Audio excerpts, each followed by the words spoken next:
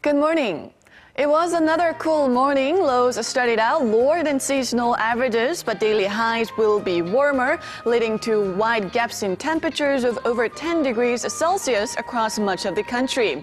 And morning lows that were in the mid-teens will get up to highs in the mid-20s in most parts, getting up to 28 degrees here in the capital and Daegu, while Daejeon should top out at 27 degrees. And Jeju Island will start to see showers from the afternoon hours, and that's due to the indirect effect of typhoon Talim that's expected to make landfall on Kyushu in Japan. So there's a strong wind advisory in place for waters of Jeju, and it's going to bring frequent showers to Jeju Island until Sunday.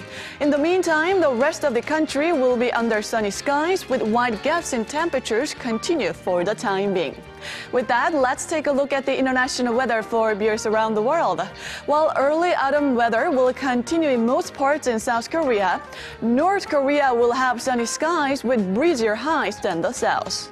And as for major cities in Asia, Tokyo will have a rainy Thursday at a high of 27 degrees. Meanwhile, unseasonably warm temperatures in Sydney of 32 degrees Celsius on Wednesday will plunge to 10 degrees Celsius by Thursday morning and will have a high of 17 degrees on Thursday. And heading to North America, Washington, D.C. will have another rainy day with thunder and lightning at times at a high of 26 degrees. And as for South America, major cities on the continent will be under mostly sunny skies.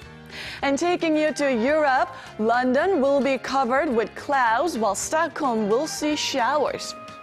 And lastly, to Africa, nothing out of the ordinary in terms of weather conditions. And that's all the weather update for now.